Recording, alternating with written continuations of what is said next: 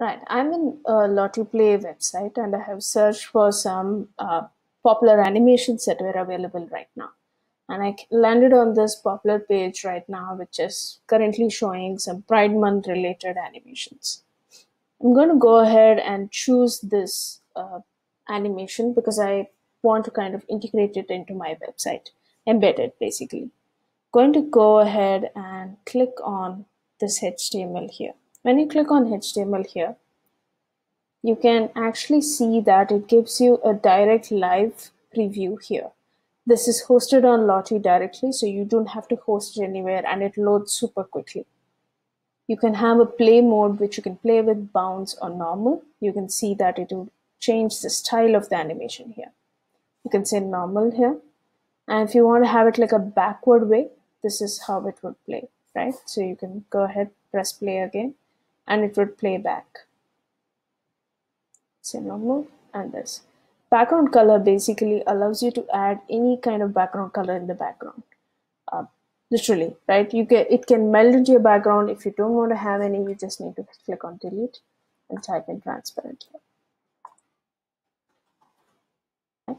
And it removes away the background color here. I do not want my player to have any controls because I don't want my users to select anything. But if you do want to have them, then you can leave them on.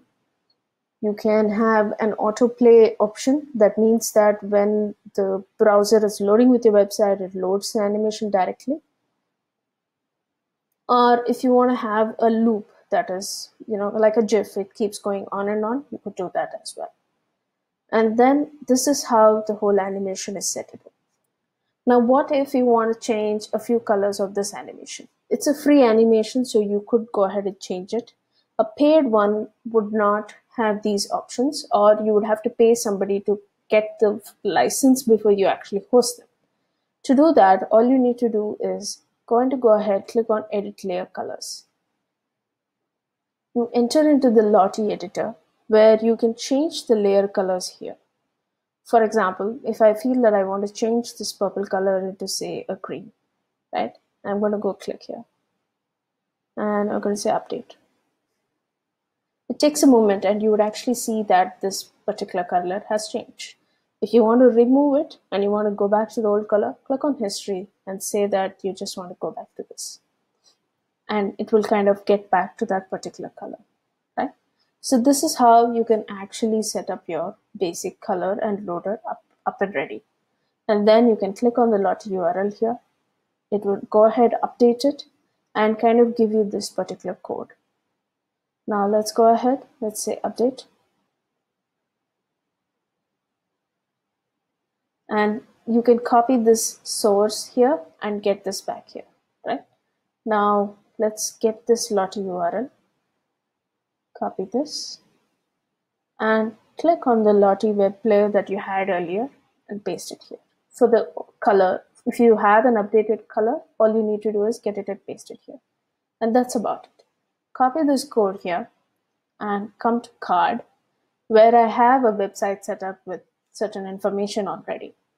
I'm going to click on the container that I want to embed it and click on this plus and say embed. It's come and sit here, so I'm going to drag it and drop it here and say Lottie file. I'm going to paste it and it would sit there. I'm going to say save and publish changes. Let's view this. The animation has come exactly as how we wanted it. If you want to change the size, now we can go ahead and change it right here. You can go ahead, click on the Lottie editor, not this one, and say that we want to have probably double the size. I'm going to say 600 by 600. Copy this. You can see that the width and height has been updated. So you can just go ahead, click on this code, and change the width and height to 600.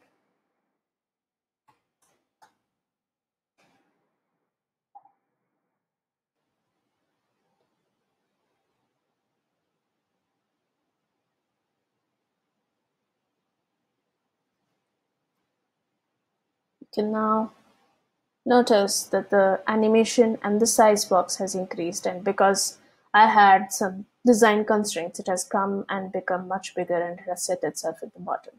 It has become bigger. Right? This is how the difference between the sizes can also be adjusted.